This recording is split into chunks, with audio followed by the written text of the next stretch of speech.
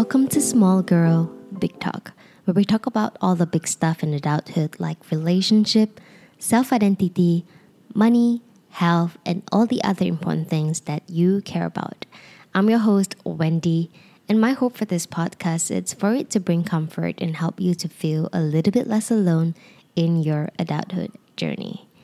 I don't know when you'll be listening to this episode, but the time that I am recording this episode, it is actually the first week of July.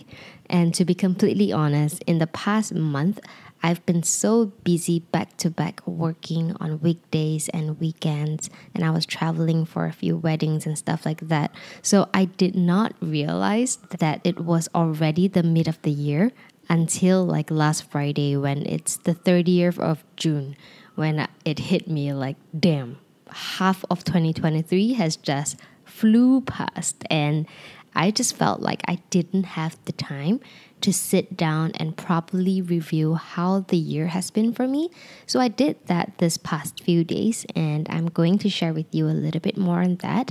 So how I'm going to structure this episode is I'll be sharing with you how I did my mid-year review and how you can do it yourself, especially if you have not done a mid-year review before. And I have to say that even though the title is called mid-year review, it doesn't mean that you have to do it in June or July. You can do it any time of the year. Time is just an illusion. It doesn't matter when you are going to start a goal and when you are doing a review and stuff like that. So if you are listening to this in August or April or March or any random time of the year, it is still okay to do a review if you feel like you needed it, okay? And then I'll be sharing with you the things that happened to me in this past 6 months and also the lessons that I've learned from it as well. So here's how I did my mid-year review. I personally like to go through as many documentation as possible that reminds me of what I have done in the past 6 months. I would go through the camera albums to see the photos and videos I've taken to remind me of the things that happened. I would also go through my Instagram story archive as well because I post a lot on my story. And I do that because I like to view back to see what has happened to me, or perhaps what are the things that people has tagged me about. I've shared this before in a previous episode that I like to color code my Google Calendar events because it gives me an idea of the amount of time I spend on working versus the time that I spend seeing friends and family, or maybe the time that I spend on my health activities like my workouts and all that. I actually track all of them. So I also like to kind of just skim through my Google Calendar to help me understand if this season was spent really balanced or if I was skewing towards working or slacking. And it gives me an idea of how I spent my time in the past 6 months.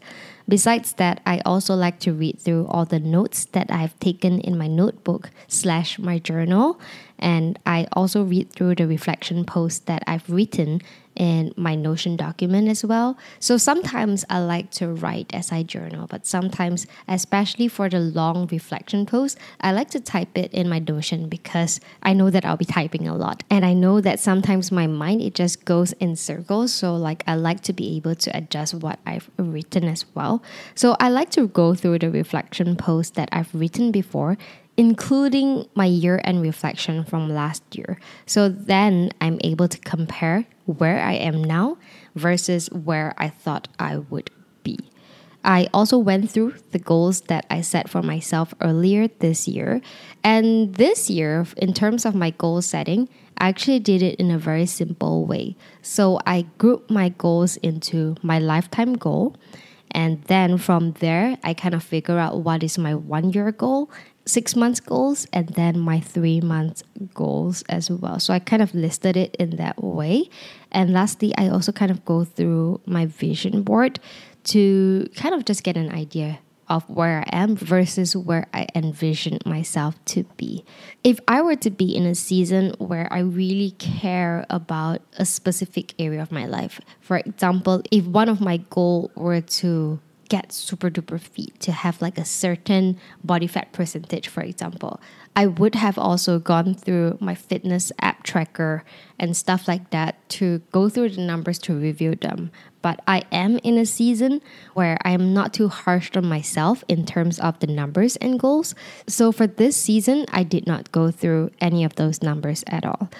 After I've gone through all of these items that I shared with you, I would then, spend a day or two just thinking about all these things that happen.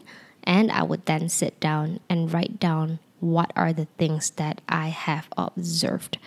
I reflect on how I felt this season, what were the things that happened, were there any things that I regretted or I hope could have been better. And of course, I celebrate all the milestones that I have achieved and I note down on all the lessons that I learned as well. So this episode today, it's really about sharing with you all the things that happened and the things that I've learned in the past 6 months. So what has happened to me in the past 6 months? Number one, I turned 30 years old, which is something that I expected to happen. And I also went back into a full-time position in my current job. I will talk a bit more about this later. Next up, I also got engaged. So I didn't plan on this to be happen, even though I kind of expected that it might. I started my podcast. I repositioned my social media branding from a video content coach to just being a content creator. And I also had my first family reunion for the first time in 4 years. And what I wanted to say is, guess what? I did not plan for any of this at the start of the year.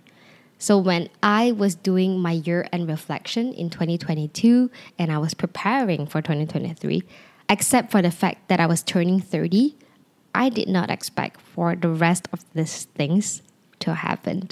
And that brings me to the first lesson that I learned from this mid-year review is that 90% of your plans are gonna fail no matter what you do. So at the start of this year, I had 4 goals that I set for myself. And to be honest, I feel a little bit vulnerable sharing it with you right now. I don't think I have publicly shared my goals before because I like to keep it to myself so that I don't have the pressure of having other people keeping track of what I'm doing. But anyways, I want to share this with you because I want to share with you the lesson that I learned. The first goal that I had this year was to grow my coaching business to make additional income so that I can quit my job and become a full-time content creator. And guess what? Not only did I gone back to work full-time at my job, I also decided that I was going to quit coaching altogether. And this came after a huge realization that coaching was never what I wanted to do.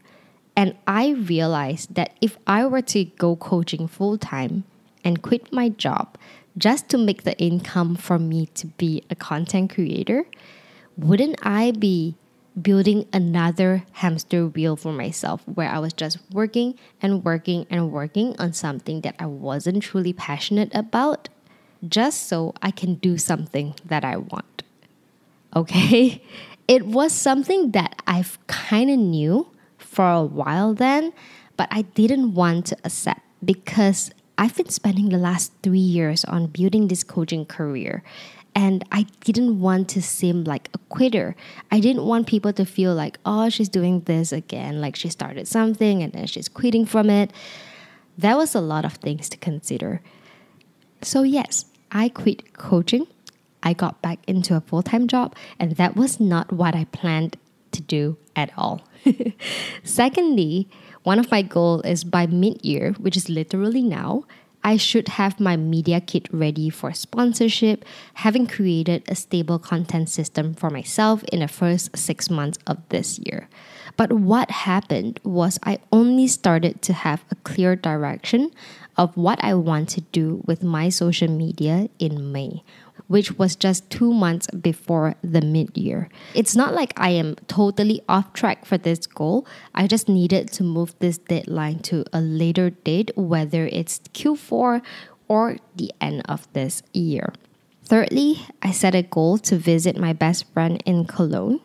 And having reviewed my finances, even though I saved up for the flight ticket to go there, I knew that even though I might be able to visit her and I would be having the time of my life over there, I also knew that I would be really stressed out financially after having visited her.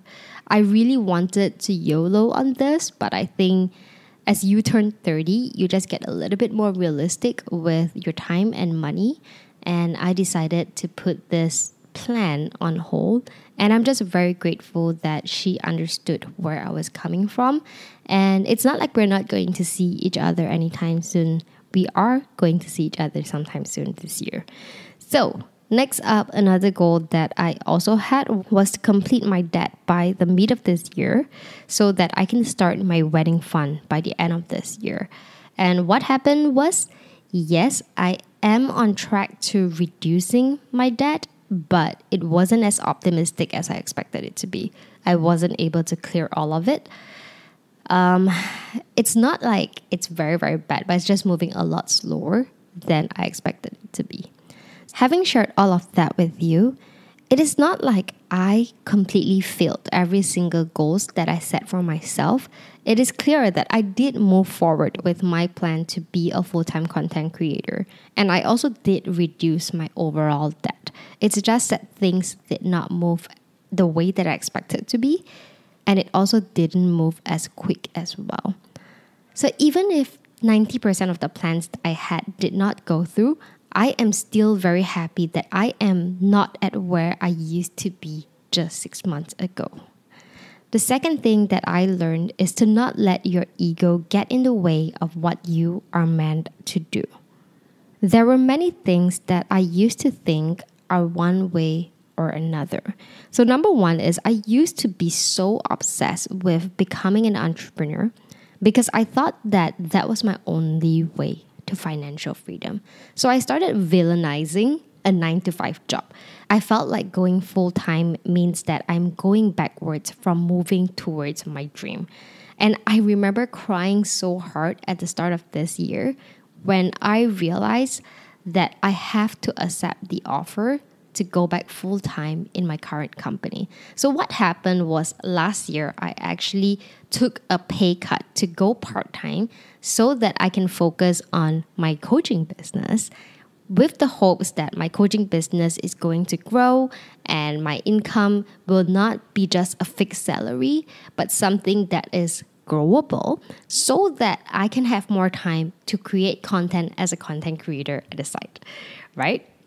But what ended up happening in the past year was I just ended up being very stressed out financially every single month. And because of the stress, I wasn't able to create the content that I want. And when I accepted this full-time offer earlier this year, I cried so hard because I felt like I was going backwards. But as time passed, I learned to see things in a different perspective.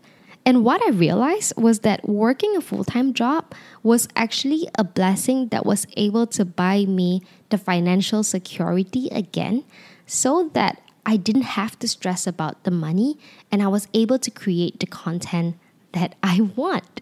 If I were to let my ego get in the way and to not take on that full-time job, I don't think that I would even be sitting here creating this podcast today because I would still be so stressed out with my own financial status. And the next thing is I did have to also cancel my trip to see my best friend, Vivian.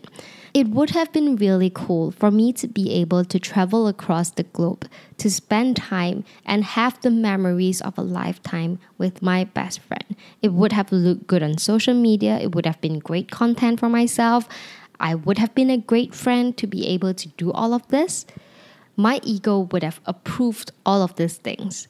But the truth is, if I cannot afford to do something, I shouldn't be doing it. I decided that I had some growing up to do and to put the money towards clearing my debt so that I can focus more on my long-term goals sooner.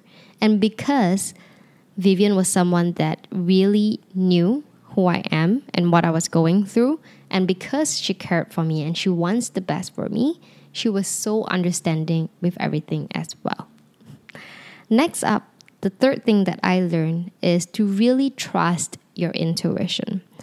With the content that I'm creating today here at Small Girl Big Talk, it is so different from what I thought I needed to do to be successful as a content creator or as an entrepreneur. I've decided that instead of focusing on metrics or proven strategies, I was going to follow my heart to create this space. Because I knew that the world needs more personal stories like mine to create this safe space for us to grow up together. And I decided to embrace my femininity, to talk about all this emotional and vulnerable stuff, which I know is irreplaceable by AI because of the human touch that I have in all this content that I created. Like, I know that it is going to be a long haul. Like, it's going to take time until I build that community so that I'm able to get monetized. But my heart has always felt very at peace with the content that I've been putting out in this past 2 months. And I really get very excited when I see people sharing about my posts or commenting on the post that I've created. And I wouldn't have gotten to where I am right now if I were to stick to what I learned. Instead of focusing on masculine work like setting goals, focusing on the metrics or the strategies on moving forward, I want to encourage you to embrace your feminine strength, to lean into your intuition, to go with the flow, to embrace your tendency to be more nurturing and compassionate. These used to be characters that I thought were weaknesses for us ladies, but I realized that these were why we were created as women. These were our strength, and I really want to encourage you to trust your intuition and to do the things your way instead of how it's supposed to be. And finally, I've learned to be gentle with myself. I've shared this before, that I was always very harsh on myself and I was always guilty for so many things. I was guilty for not making enough, not being a good Christian, not working out, not eating well. There's always a lot of judgment for myself. And I decided that it's time to let go of this judgment and to just be gentle on myself. And I want to encourage you to do the same thing as well. To let go of the judgment that you may have for yourself and to just go with the flow.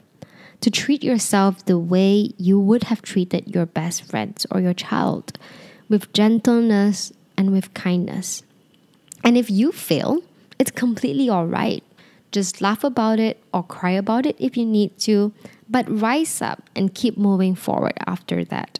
Because life is too short for us to be obsessed with all the mistakes that we might or might not even make. So just be gentle with yourself. I started doing that this season, or maybe even last year. And I felt like I just became a lot more lighter and happier on the inside. So yeah, that's all that happened to me in this past 6 months and the lessons that I learned. To be honest, 2023 so far was just unexpected for myself. In a way, I feel like I became a lot more at peace with who I am and where I am in my life right now. In the journal entry that I wrote for this mid-year review, I wrote that I felt like I toned down on the numbers and became less ambitious. And I honestly did not view this as a negative thing. I really think that it is a very good thing that happened to me because I no longer let money and my career control my life. Instead, I'm starting to take control of money. I'm starting to take control of my career, which brings me a lot more joy and happiness with where I am right now. 6 months is enough for a lot of things to change for you. So it's honestly not too late for you to make 2023 the year that everything changed for you. And I want to encourage you to work on a plan, to envision the life that you want, to set some milestone goals that will move you towards that.